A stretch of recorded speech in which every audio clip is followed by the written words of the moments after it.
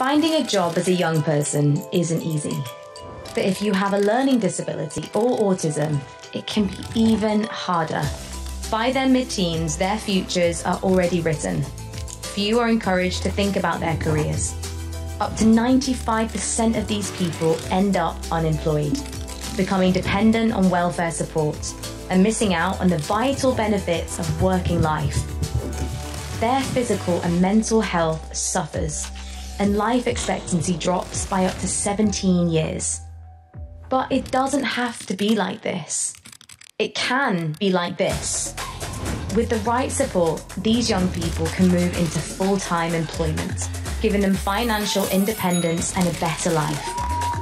Taxpayers save millions, and businesses benefit from an untapped and talented workforce. DFN Project Search provides this support, helping over 1,900 young people into jobs in the UK. Let's help them rewrite their futures. DFN Project Search.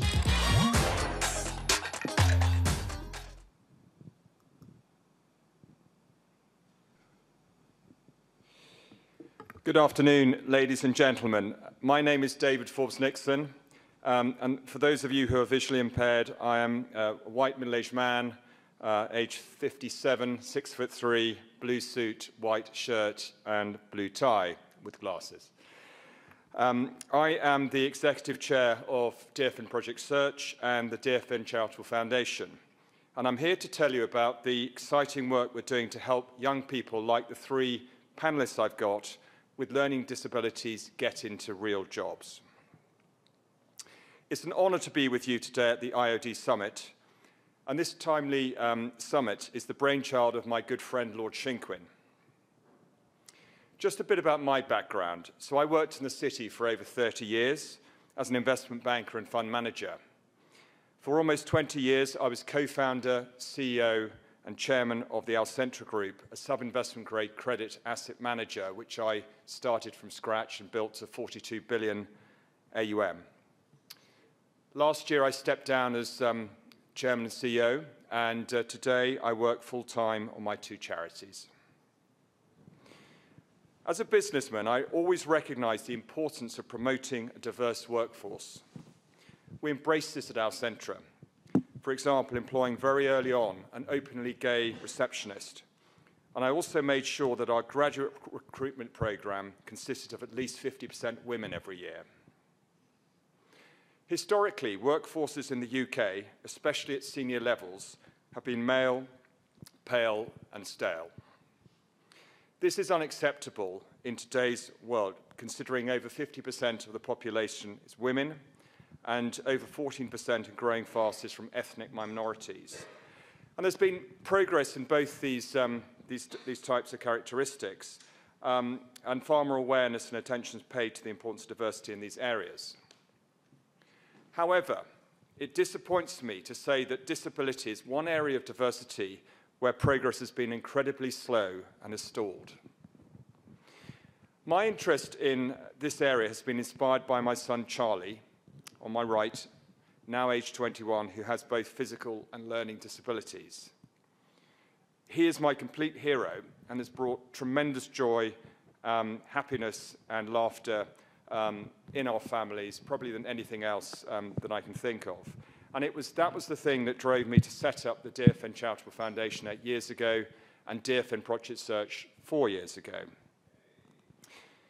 The management thinker Simon Sinek, whose TED Talk I'd recommend that went viral, asked leaders to start with the why. In business or in any walk of life, it doesn't matter so much about what you do as why you do it. Charlie is my why. When he was young, we couldn't find a suitable school for Charlie, and we looked at over 20 special schools. They looked like prisons or hospitals. They were like holding pens, somewhere just to drop the kids off, to pick them up, very low aspirations. So in the end, I ended up setting up my own special school. I purchased Conan Doyle's house in Surrey called Undershaw. I set it up to be a special school. Charlie went there for 9 very happy years, and it currently has 100 students and is thriving. School and education are key for for giving everyone a chance and a decent start in life. And Jonathan Sacks once said, to defend a country, you need an army, but to defend a civilization, you need schools. In a similar vein, Nelson Mandela said, education is the most powerful weapon which you can use to change the world. A good education at school gave Charlie and his friends a good base level of knowledge and learning. But school was only half the battle. I soon realized that these youngsters were having difficulty transitioning from school to jobs. They needed support finding jobs and building the skill set to acquire and thrive in these jobs. And the data on this is truly shocking. There's about 1.5 million people with a learning disability in the UK, of which 1 million are of working age. Yet only 5% of this cohort are in full-time paid jobs against 80% of their peer group. I mean, that's quite incredible if we call ourselves a civilized society. And that means 95% are living on benefits, suffering with low esteem, family breakup issues, mental health issues, and social isolation. Now, businesses and organizations like yours can help address this. And there are 3 reasons why this is important. Firstly, and most importantly, employing people with learning disabilities makes great business and financial sense. Studies show that people with a learning disability stay in their jobs 3.5 times longer than their non-disabled co-workers. They also show a high proportion of employees with a disability have their job performance rated above average. They're more reliable, they get on to work on time, take less days off sick, and they're great culture carriers for the organizations. They soften organizations and they lift organizations. The second reason why we should support those with learning disabilities relates to social impact. So we heard a bit today about ESG. I'm sure you guys are all familiar with environmental, social, and governance. And there's a lot of talk about the E bit, environmental, and the G bit, governance, but not much about the S bit. And for young people with disability challenges, being in employment improves their health and well-being. It gives them a sense of purpose, identity, and status. So employing these youngsters ticks the S box. Thirdly, it's morally the right thing to do. Every life is of equal value, and in a civilized society, there should be the provision of high-quality care for all those in need. And indeed, again, we heard about the Gen Z youngsters coming through, and indeed, they demand that they want to work for diverse organizations that really employ a cross-section of talent out there. According to one respected think tank, the Centre for Social Justice, a rise of just 5% in the disability employment rate, not only those with learning disabilities, would lead to an increase in GDP of 23 billion by 2030. So we have defined the scale of the problem and the 3 imperatives to do something about it. So what are we actually doing about it? Well, we're taking action.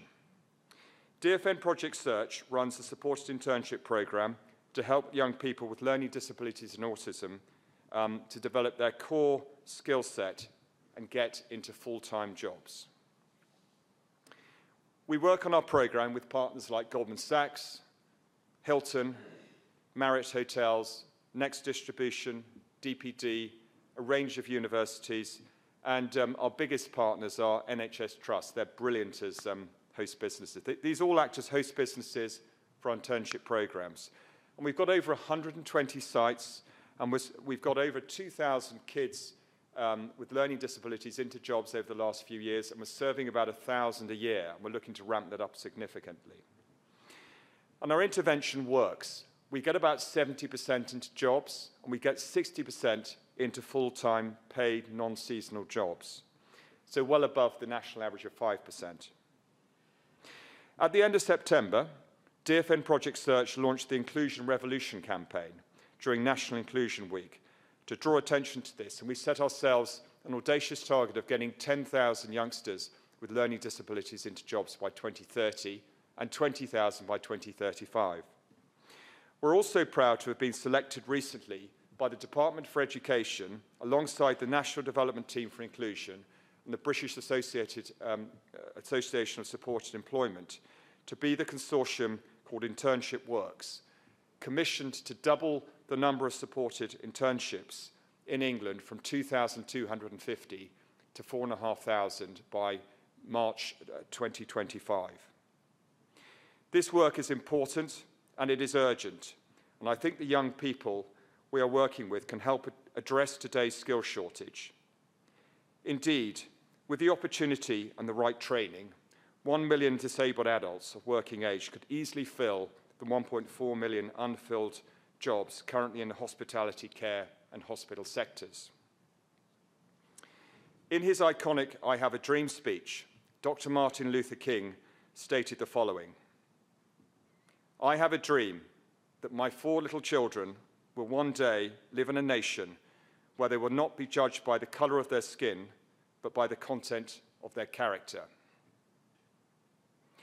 I also have a dream that children and all others with a learning disability and autism will not be shaped by their disabilities, but by their skills and experience, and be embraced by business and society.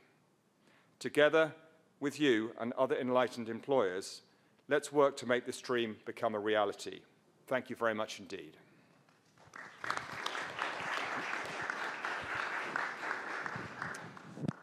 I'll now ask a recent graduate of DFN Project Search, Charlie, on the panel, to tell us a bit more about his experience on this programme, and then I'll open it up to questions from our 3 panellists, Dylan, Harry and Charlie. So Charlie, over to you. You sit down. Yeah. Sit down and do that. You can do it up here if you want. Do you want to do it up here? Okay. Go on. Go on. Speak. Your mic. Am I? Your mic'd up. Okay. Why should someone do DFN Project Search? There are thousands of young people in this country who have learning disabilities and sometimes physical disabilities as well, like me. Most of these young people would like to work, get out of the house, earn their own money and feel good about themselves. However, there are limited opportunities for them to work because they need extra help and support to gain good life and work skills and to find the right employment for them. There are not many organizations that offer the right support and have a success rate that train youngsters like me to find jobs and stay in jobs. As a consequence, only 5.1% of people with special educational needs and disabilities gain permanent paid employment in the UK, compared to 80% of their peers. I find this a disgraceful statistic and a social injustice. DFN Project Search offers a great solution to this problem of getting youngsters like me into employment. In fact, it is the largest transition to work program for people with learning disabilities and autism in the world. An incredible 70% of those on DFN Project Search programs secure paid work at above the minimum wage, and an incredible 60% of graduates are in full-time roles. These statistics make a striking contrast to the general 5.1% mentioned earlier. Project Search is structured as a 1-year transition to work program for 8 to 12 young adult students linked to a local special needs or SEND college. They do 10 to 12 internships with a local host business. The local host business might be university, hospital, hotel, airport, local authority, or some other large business. The structured program means that for each of the 3 internships or rotations, the intern has the support of trained job coaches and tutors, as well as work mentors from the host business to help them acquire marketable skills for employment. The job coaches interact with the job mentors so that the interns' needs and issues are met and suitable work targets are met and set for them. Everything is closely monitored so that the intern is making as much progress as possible, learning and applying their job skills to a real job situation. The intern has to record what they've done each day on their rotation in a special book. Every Friday, the full cohort of interns at the host business have a day at the Links Special Needs College and share what each of them has done on their internships. They also benefit from receiving relevant teaching from the college tutors to help build up their work skills. In addition, the Fridays together mean that all the interns get to know each other well and share problems and other experiences. During the internships, the interns start to work out with the help of their job coaches what sort of jobs they want to do in the future. When they secure a job, they have a follow-on job coach who ensures that the intern graduate integrates successfully into their permanent role and helps the employer offer the best supports and adjustments at hand. This makes an enormous difference to graduates who need extra hand-holding as they enter the big wide world of work after graduating from Project Search. I speak from experience as I was on a DFM Project Search program last year at Queen Mary University, London, with 6 other interns. Many SEND students have specific challenges, and most are very anxious, so at the start of the year, all of us at Queen Mary's were very anxious. So at the start of the year, all of us at Queen Mary's were apprehensive and not sure what to expect. We were told we would be totally supported by a tutor and a job coach, and we were all introduced to our mentors as we each moved into our rotations. Job coaches and tutors went out of their way to support us if we were overwhelmed or were anxious during our rotations. The job coaches would then speak to the host business mentors, and they would work to resolve our difficulties. Our confidence grew throughout the year, and I am pleased to announce that all 6 of my fellow interns have now got jobs.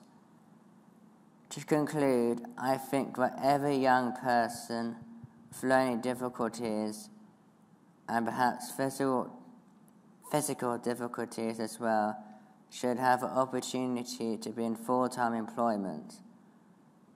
Most of us dearly want to work because work makes us happier, healthier, more confident, and more control of our lives. As mentioned earlier, it is absolutely shocking that only 5.1% of young people like me are in paid employment. The main reason for this is that there's hardly any employability programs to help train and support people like me to get into jobs and stay in jobs. Having been on the DFM Project Search program and having learned how successful it is in getting people like me into jobs, DFM Project Search seems to be a one exception. I would like to help spread the word of DFM Project Search's mission so that more and more youngsters can benefit from their programs each year. Thanks, Charlie. That was brilliant.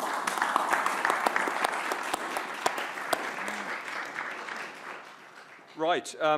Okay. And all of these guys. So Charlie, Harry, and Dylan. They're all in jobs. They've all been through internship programs. They've all had a lived experience. So I think that's super important and super exciting. So these guys are pioneers and really sort of holding the torch and taking it forward.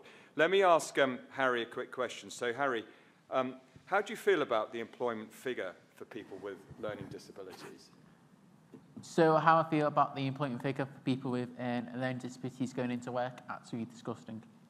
You've all here had the right to go to work. You all here had the opportunity to change jobs.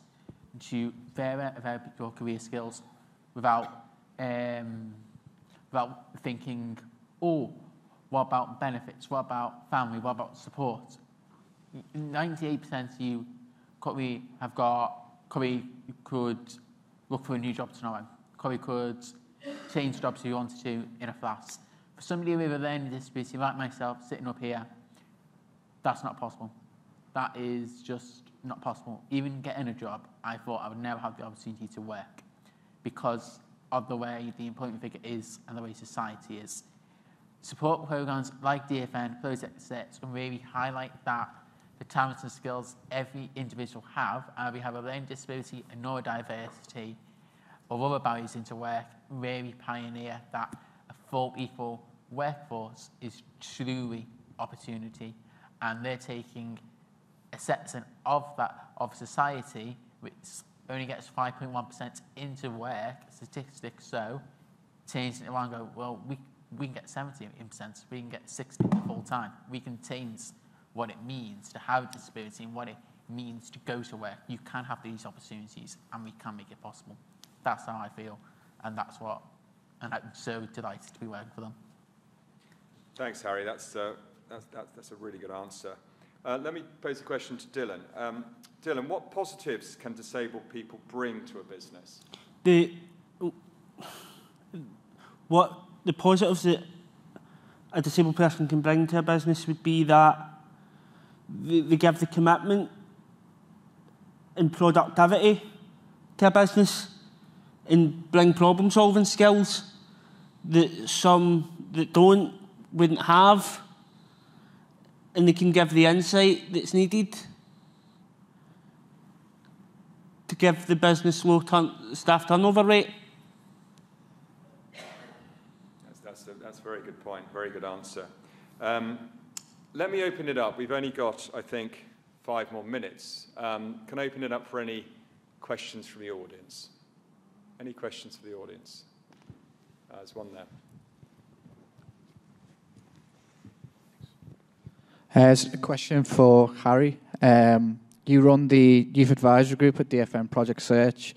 Would you be able to tell me a little bit about that and what have you gained from it? Okay, so the Youth Advisory Group at DFM Project Search, I believe it's very unique. Before I joined as the youth advisor to help set up the Youth Advisory Group, and within our first year, we really see the need to educate young people, and the need to listen, to quote our youth advisors, just let us be part of the conversation, and that's what we are aiming to do, is to let them have the same opportunities and have them. They're amazing. They stand up and they'll tell us straight away if we've got something wrong or if something needs to change. They are really guiding us to make sure not just our organisation, but the organisations we're working with, our partners, are fully inclusive and fully inclusive, fully understands that diversity enriches an organisation and challenging the barriers that they face,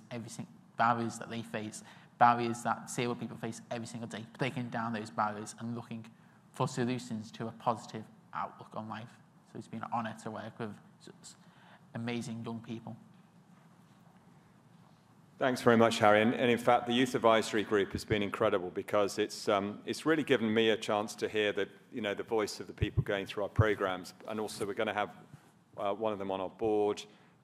We've now got over 1,000 youngsters going through our program, so we're going to also bolt on an alumni group as well. There's a question over. Question here. Yeah. I've got a question for Dylan. What reasonable adjustments did Enable make for your job to make it more accessible for you? Firstly, as you might have guessed, I have or maybe not, I have a learning disability and autism, which means that reasonable adjustments had to be made for me starting a job. The first one was that Enable gave me a practical interview rather than speaking through the skills that I had, so that I could show off the skills rather than guide through by speech. Then what they did when I started was they gave these 3 options, all of which were taken, which were, firstly, a two-screen aesthetic, which most people with a learning disability or autism would possibly need to make their job more fruitful. Then the second one was a quiet space to have my lunch if it was required. And the final thing was they gave me the kind of the use of earphones to listen to music to keep my concentration up. And the bonus to all those was they didn't come at much cost to the organisation at all. That's fantastic, Dylan. So under UK law, all these guys have the right to a thing called reasonable adjustments. So that means that if you employ them, they have the right to actually apply for, through the, well, I speak for England, the DWP, for somebody to, what adjustments does the employer need to make to allow that individual to fulfill their job properly, and reasonable adjustments. And I don't think it's well understood by a lot of employers, but it's out there. So instead of, so we've all got, impediments, we're all human beings at the end of the day, but we also have all got tremendous strengths. So I'd encourage you to look at employing young adults with learning disabilities, because once you train them up, they are absolutely sensational. They'll generally stay in the job longer. They'll generally, they won't gossip. They'll be great culture carriers of the organizations. They'll lift the organizations. And ultimately, there's a ton of studies on this that actually make your firms perform better. But they might need little reasonable adjustments. And that's okay. And it's part of changing the culture. We heard that from the panelists earlier, the Clifford Chance partner. You might have to tweak your organizations a bit, but that's part of just, resetting to today's environment. One more question, and I think we're done. Hi. Yeah. So, well, it's one for all of you. If you had one thing that we as employers could do to support you outside of reasonable adjustments, what would it be? Should we start, Charlie? One thing, or start with Harry. Harry, what one thing could employers do to help support you, or support people like you? So support people like me outside of reasonable adjustment. Take a chance. Take a chance on supported internship, volunteer opportunities, and let the young people show you themselves, or go into a school and go and learn from young people, because what they can teach you is far more than what I can put into one conversation or one quote today. What I would recommend is don't look at the factors on the outside, look at the factors on the inside. They count more than anything.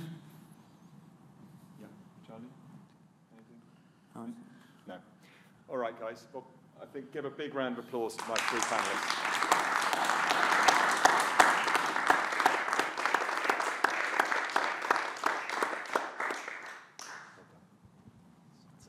Quiet. Excellent. Thank you so much. Great to see you talking, and incredible apologies to interrupt you all. It's fantastic that the discourse is happening, which is what these sessions are all about. But within that, we want to have a bit of structure, and we want to hear from our commissioners on stage here, who are going to give us the feedback from your respective groups. I'm not going to do much more than say hello to them, allow them to introduce themselves and their group and what their group was talking about. I don't know where to start, really. I'll start here. If you can start and give us a sense of what your group was talking about and what was the kind of main learnings and findings from it, that'd be marvellous. And introduce yourself, of course.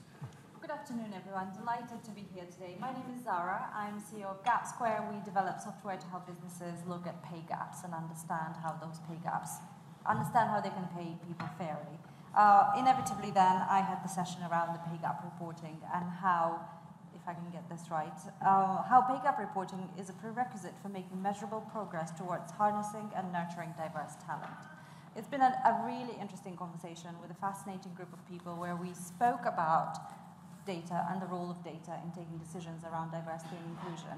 And few key themes emerged. I'm going to try and be very succinct. One of the main things is that data is a key driver for change. We see data utilized everywhere. I've given an example in the session, and I keep on giving this example everywhere.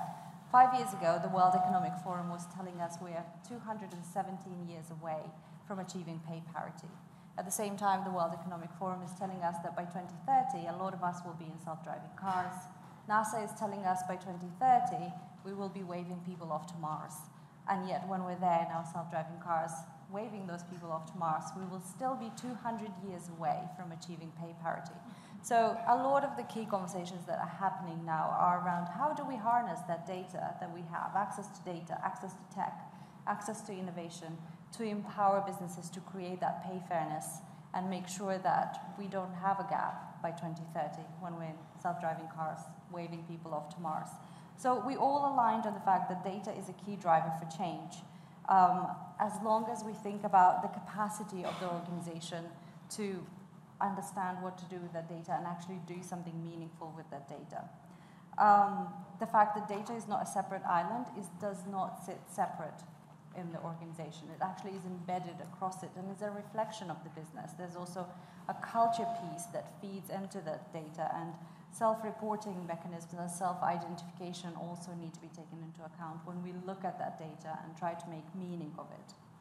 Use of different platforms to understand data. We've had someone in the group talk about Be Applied, which is a platform that looks at recruiting by removing bias from the recruitment process. So kind of looking at the different innovative tools out there that bring data into play and allow organizations to do things differently, because at the end of the day, one thing that came to my mind as we were having these conversations is we can't keep doing what we've always been doing and expect that all of a sudden we're going to have results. Something definitely needs to change. We need to start doing something dramatically different. One other key point that we've discussed around data is how it's used as an incentive versus as a force for shaming organizations. So the culture around the gender pay gap reporting and how that is sometimes used as a disincentive for organizations to be transparent. How do we turn that around? How do we utilize that data, despite the fact that there will be gaps to talk about? Some organizations in the financial sector, for instance, will be reporting really high gaps. How do we create a culture that incentivizes those organizations to be open and transparent about that data and therefore engage in a conversation around creating change? There's all the cultural piece came strongly into this, and I'm going to wrap up our key points from the group here. The culture piece and the fact that actually behind every single data point there's a human being. When we're talking about data and we're talking about diversity and inclusion and how we use that data to create change, there's a person behind every number, 2 people, 3. They have aspirations, they have dreams, they have fears about how they're going to be perceived if they disclose certain information about themselves to the organization they work in. So a lot of complexities to unpick, but I think also a lot of opportunity and excitement overall within the group to look at data and understand how we can move forward and create change. Thank you so much. So hi, I'm Paul Donovan. I'm the Chief Economist at UBS Global Wealth Management.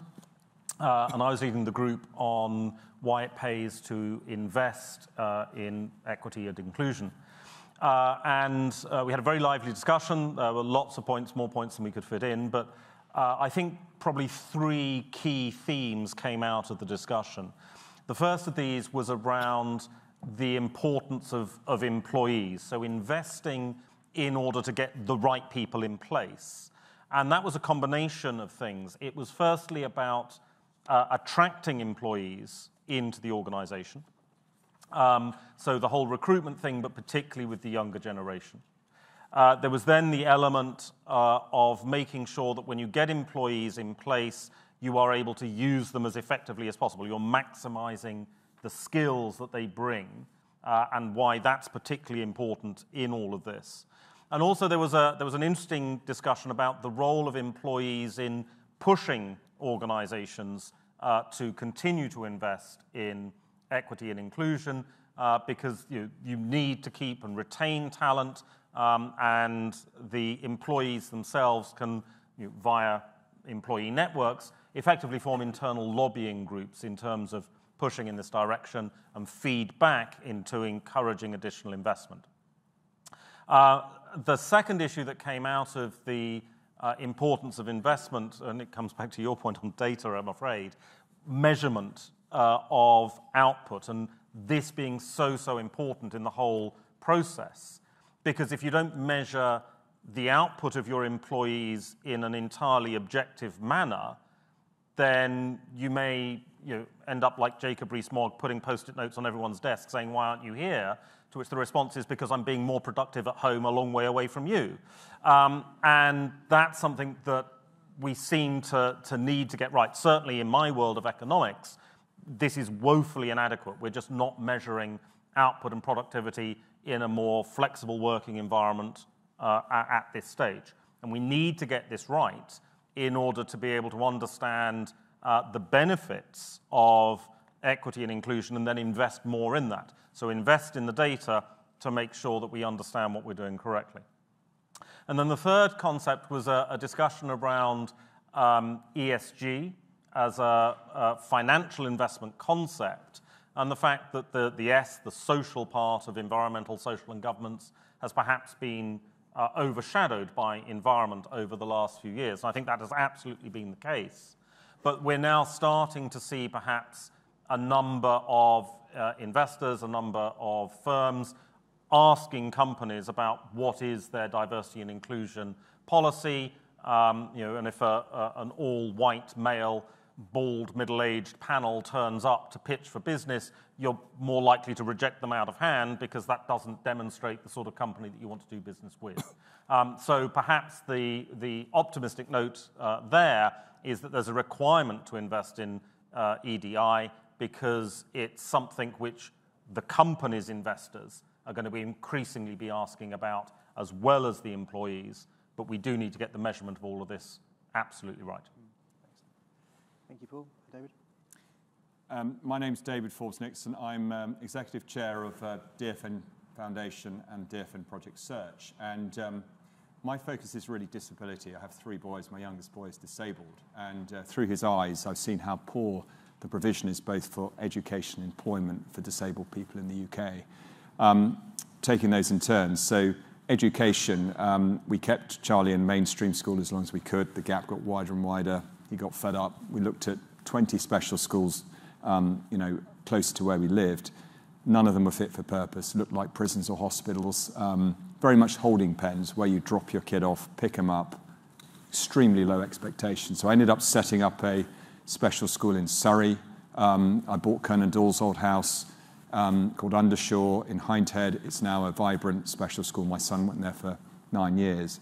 That's all very, very fine, but what I realized was the bigger issue was when they leave school or college, only 5% of these youngsters aged at 25 are in full-time jobs, which is a complete shocker. If we call ourselves a civilized society, I think that's totally unacceptable, versus 80% of their peer group. And there's some really interesting themes that came out of our discussion, which I think are relevant. One is we've got a very tight labour market, but there's 1.4 million unfilled vacancies, maybe the lowest skilled jobs, but 1.4 million post-Brexit, post-COVID. I can tap into 1 million of young adults with learning disabilities and autism that can do a lot of those jobs if they have the right training program. And guess what? The numbers are a no-brainer for government. If you're one of the 95% that's living off benefits for the rest of your life, if you don't have a job by 25, it's extremely unlikely you'll get a job if you're one of this cohort. The net present value of benefit payments is 2 to 3 million, not including mental health, family breakup, other bad issues that would potentially come out of it. And it costs 20,000 to go through a program like ours. So it's a no-brainer from a government perspective. And actually, touched on data and ESG, again, I think really important points. You've got to measure. So there's a whole load of internship programs which supposedly are delivering positive destinations or volunteering or whatever it is. We're very ruthless about, DFN Project Search is very ruthless about measuring outcomes. So I've hired somebody just on the data side, a Python programmer, and we dice and slice, every which way you can imagine, from gender, ethnicity, types of jobs, how long they've been in their jobs, how much they're being paid, et cetera, et cetera. Really, really important stuff. But it has to be proper full-time paid jobs. And this talent pool is really interesting for businesses. So you've got a lot of the youngsters, the Gen Zs coming through, who are maybe less driven than we were by just making making a lot of money. but they really care about the types of organizations they're working in. They really care about the S part of ESG. They really care about what companies are doing in terms of giving back to communities. They care about the diversity of the actual workforce that they're working for. And this is all about the culture. So I think it's not a sort of nice to have, it's an absolute must have. We now have 1,000 youngsters going through our program every year. We're looking to triple that in the next 3 or 4 years. We've got funding. I'm providing some funding. We've got funding from DFE. We've got funding from foundations. We now need business to embrace this. Goldman Sachs, DPD, hospitals, universities. We've got a whole raft of host businesses. I need you guys to come forward as host businesses and embrace it and work with me. The last thing I'd say is that it's very important to, these kids are really, really good. If you hire them, they generally stay in their jobs 3.5 times longer. They're great culture carriers. They don't gossip. They don't ask for a pay rise in sort of 6 months' time. They're on time. They take less days off sick. They are awesome lifting organizations, softening them actually, but there's a lot of data to show that they actually improve profitability. But we need people to sort of come on this journey with us. And actually I had 3 youngsters with learning disabilities on the panel today, and I have to say they were my highlight because they were awesome. One of them talked about his experience on our program. The other 2 took questions from the audience, and they were just very, very powerful. So these are good guys. Embrace them, and I think now is the time. Don't hesitate. Just very, very, very excited to work with any of you that are interested. Thank you very much, David. Steve. Cool. Well, I don't want to repeat all that's been said, but and I'm sure that was powerful on that panel. I wish I'd been in that room. So my name's Steve Ingham. I'm the CEO of Page Group, a recruitment business, and I've been there 36 years and 17 years as CEO, and we're a FTSE 200 company. Relatively small, 9,000 people, but we highlighted the importance of diversity and inclusivity in our business and also in the businesses of our clients. We've hired into Page 3,500 people this year at huge cost. We've grown a lot, which I'm pleased to say. We've had a record year, but also we've had to replace the attrition. And we think we're aware of why people left us, and I think we've got a reasonable measure on it, but I suspect all of you have got a reasonable measure, or you think you have, on why people left your businesses as well. Of course, Page often get the real reason, and I can tell you now the biggest single reason why people are leaving businesses is because of the culture. It's not because of the money, it's not because they didn't like their boss. I mean, that may have contributed, but maybe multiple reasons, but the main one will always be culture. The values, the purpose of the organization didn't match their purpose and values. And this often hinges around D&I. At Page and many of our most productive clients, we believe that if you get as much as you can, and nobody will ever perfect it, if you are more diverse, if you are more inclusive, you'll be more productive. You'll also save yourself money. In terms of recruitment, I know, I'm glad to say, is an expensive process. And, at the end of the day, it's best to be avoided if possible. And I really believe the more inclusive you are, the more productive you will be, for many of the reasons that have been highlighted here. It's not going to be fixed overnight. We have a presentation. There's a QR code in the room that we were doing our panel, and it highlights all of the initiatives we've taken over the last 12 years, and there are a lot. But bit by bit, things have improved to the record level of attrition, low attrition that we've got today. And that's certainly helping the fact that we're going to have a record profitable year this year. It's a long journey, it's a hard one, but the rewards are remarkable. The questions, are there good and bad companies out there in terms of clients and so on? Yes, there are, of course. I honestly believe if you put 2 companies in the same industry with similar products and so on side by side, the more inclusive one would win and be more profitable and more successful. So, it's something that business leaders need to get right. And then I think finally we talked around, we need more role models, we need more authenticity from leadership. And the more we get of that, perhaps the more we will end up focusing on it and make strides forward. So that was largely the focus of our group without going on too long. Fantastic, Steve. Well, thank you very much for concluding that. I did interview Steve about a year ago. If you want to know more about Steve's story as well, in the FT. Excellent. Well, that was fantastic. Lots there about the economic basis, the commercial reasons why people should all be thinking about this. This is not some sort of do-gooder thing. It's not woke. This is pure commercial imperative and societal imperative as well, as we've been hearing, and the importance of data as well, incredibly useful and incredibly clear there as well. So thank you so much to the commissioners here. Thank you so much for taking part in those panels. We're running slightly over time, so all I can say is that if we can come back for 4 o'clock now, that'd be marvellous for our last session before we break for drinks. So thank you so much.